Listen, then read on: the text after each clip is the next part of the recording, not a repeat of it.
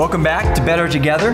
Man, this is session 3 on our study in biblical community, and today we're talking about belonging together. We've talked about in the first session 1, loving well and understanding that that's really the foundation for good biblical community. Last week we talked about what it means to reach out together, and we're better together when we reach out. And today we want to talk about, man, how we're better together when we belong with each other. I personally love cop shows. My wife and I, one of the shows that we like watching and kind of old school is NCIS. Some of you may be there. Or and the new rendition, it's a series called Lethal Weapon. Sometimes that's fun. Or Hawaii Five-0. Or, man, I like The Rookie. Okay, why am I saying all that? Because in cop shows, they always have that backup. And matter of fact, good police shows, they always have a partner. And the truth is, this Christian life was never intended for us to be alone, that God wants us to partner with one another. And that's so important that we recognize that. We need to have each other's back. Matter of fact, in Scripture, you'll find 56 different kinds of one another, like love one another, serve one another, be at peace with one another, stir up one another. You'll find that 56 times in Scripture. We're not just believers, we are belongers. And I love what Ecclesiastes chapter 4 verse 9 says. 2 are better than 1 because they have a good return for their work. If one falls down, his friend can help him up. But pity the man who falls and has no one to help him up. Though one may be overpowered, 2 can defend themselves. A cord of 3 strands is not quickly broken. See, it means we not only need each other, but we're better together. I want you to check out John chapter 13, the Gospel of John chapter 13, verses 34 and 35. A new command I give you. This is Jesus talking. Love one another as I have loved you. So you must love one another. By this, everyone will know that you are my disciples. If, it's like a stipulation, if, they're going to know you're my disciples if you love one another. The number one characteristic of a follower of Jesus is their love for the other followers of Jesus. It's their love for one another. And the word in the New Testament used to describe this is fellowship. The Greek word is koinonia. In studies, man, if you dive into this, you'll find that this is crucial for any healthy church. As a matter of fact, studies that I believe Barna has done shows that it's the loving churches, it's the churches where there is a sense of welcoming and community that actually grow. They are first and foremost a loving church. That people are actually genuinely in love with each other. It's not manufactured. They're experiencing spiritual growth on a journey together, and it creates energy, and it's a dynamic that, quite honestly, you're never going to get from hanging out at a bar or just having secular friendships. It's something the Holy Spirit does. There's a binding and uniting that the Holy Spirit does with God's people and His family. Now, for the rest of our teaching time together, in this Connect group, I want us to dive in to verse 7 from 1 Corinthians chapter 13. And we're just going to look at that one verse and then make some conclusions here, some observations, some lessons we can learn about love. And here's what verse 7 says. Talking about love. Love always protects, always trusts, always hopes, always perseveres. I mean, right there, I love this because it gives us some really simple lessons on love. Here's what we know about love.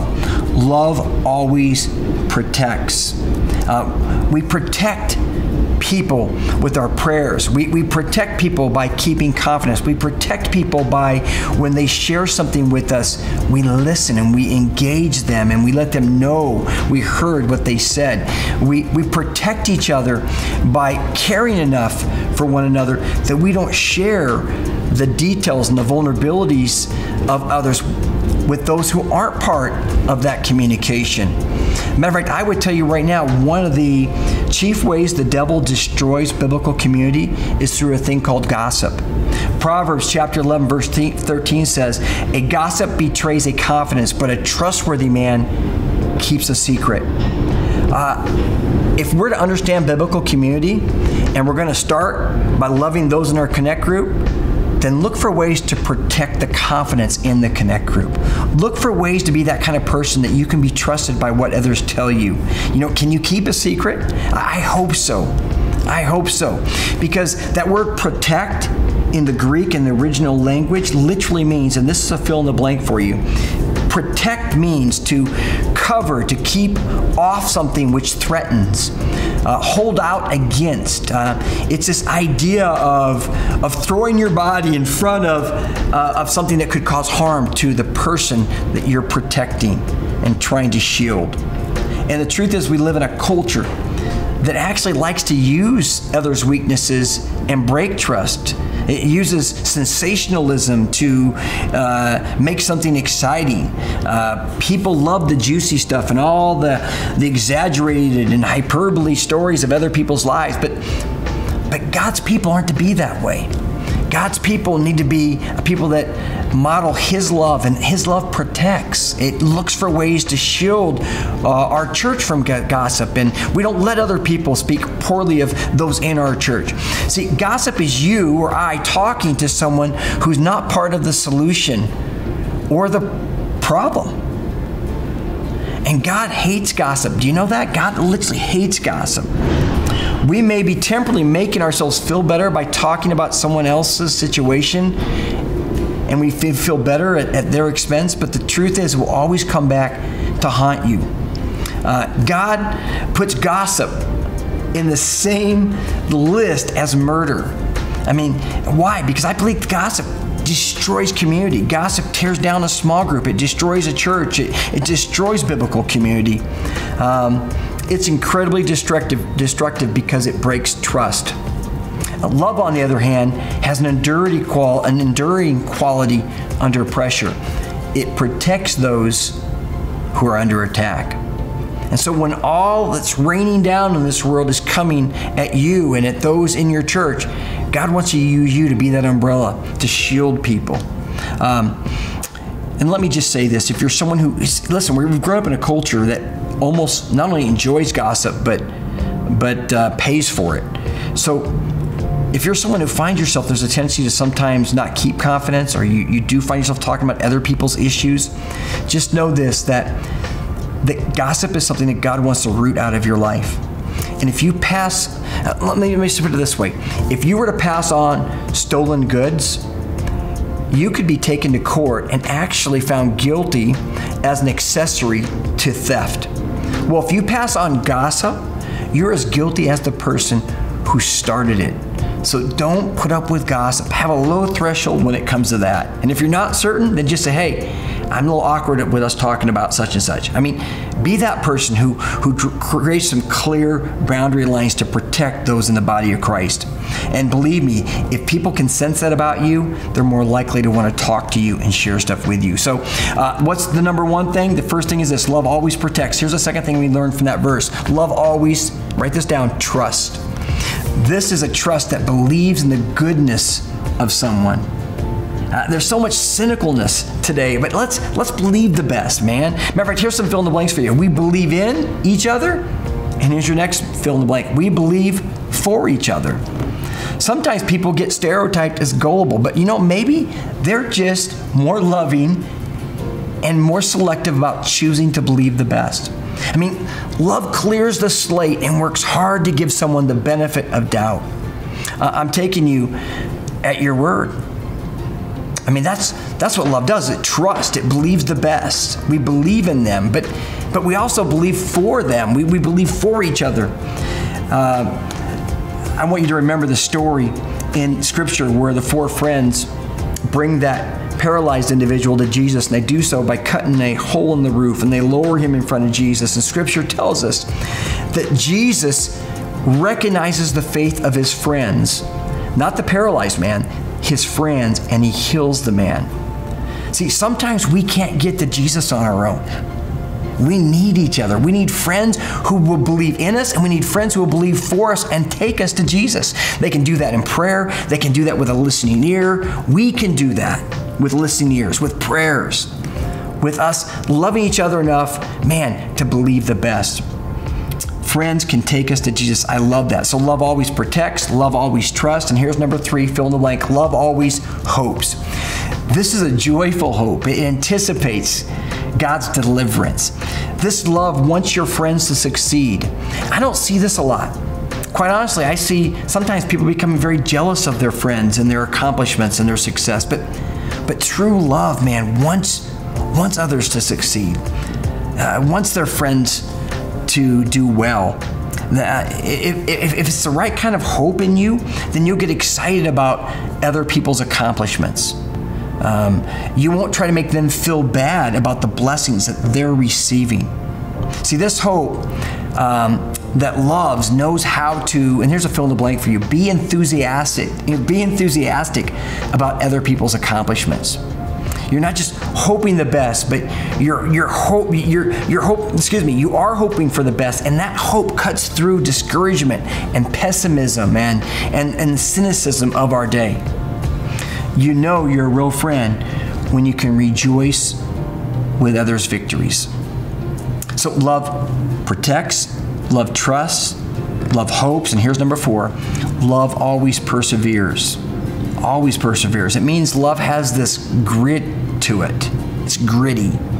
It especially shows up when someone is sick. And you know what you do? You make the phone call. You send the email. You visit them at the hospital. Love is tough. It knows not to give up when feelings are hurt. When somebody maybe is having a bad day and they're short with you. And you know what real love does? It perseveres through that. It doesn't all of a sudden get sensitive and tries to hurt them back.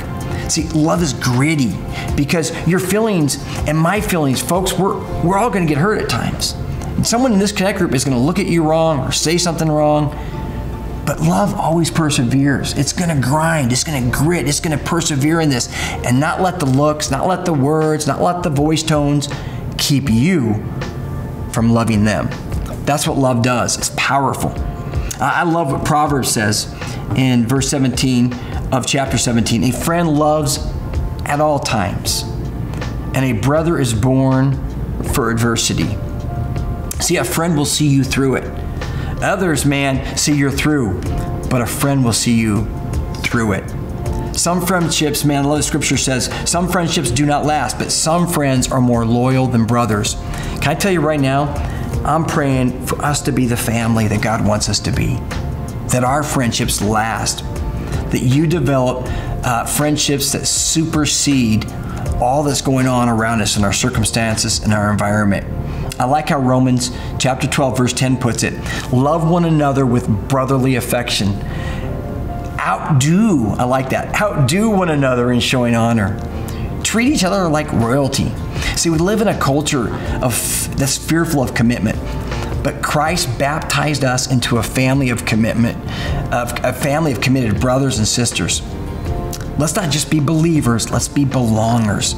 Check out Romans 12, verse 5. In Christ, we who are many form one body, and each member belongs to all the others. Man, circle that. Belongs to all the others. First, you commit to Christ, and then you commit yourself to a church family. And the next step you commit to is a small group of Christ followers where there's always protection, there's always hope, there's a spirit of trust, and man, there's a gritty, persevering love.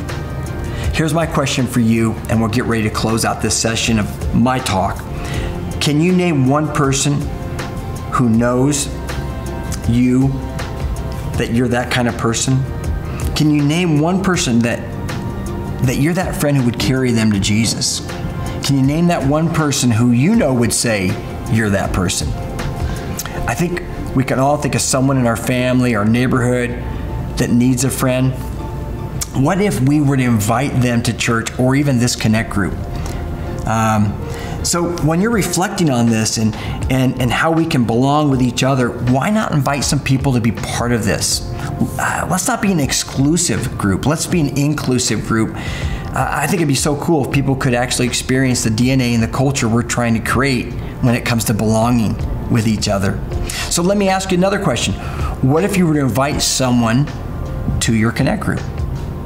If you can think of the name, write it down. Write down their name. And make yourself accountable with someone in Connect Group before you leave group tonight. Let them know who that person is that you're going to invite to Connect Group or invite to church. I believe God could use that. You know, here's the truth. If I had the cure of cancer, I'd shout it from the mountaintops. Man, I'd be passionate. I'd be obnoxious. I wouldn't worry what anybody would think about me. Why? Because I have the cure to cancer. Well, you know what? You and I have a greater message to share.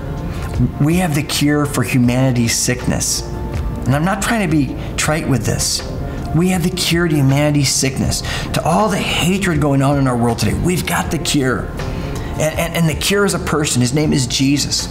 So why not invite people to be around that so they can actually be introduced to Jesus? And hopefully it starts with them seeing our love for one another.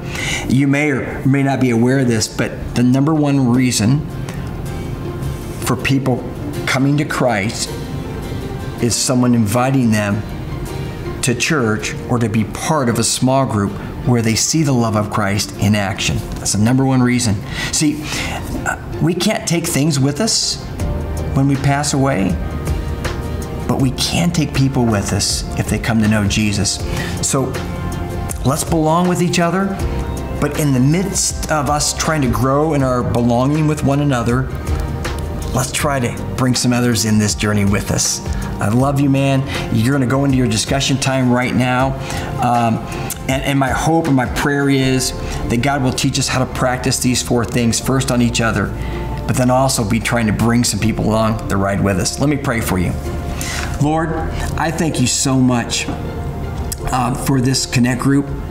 As we're trying to study what biblical community is, and Lord, that we can try to flesh out love, man, that it trusts, it protects, man, God, that it's got this grit to it. Help us take today and the rest of this week to really try to flesh out those four things in the lives of people we come encounter with, the lives of people we interact with. In Jesus' name. Thanks, God, for this group. Amen.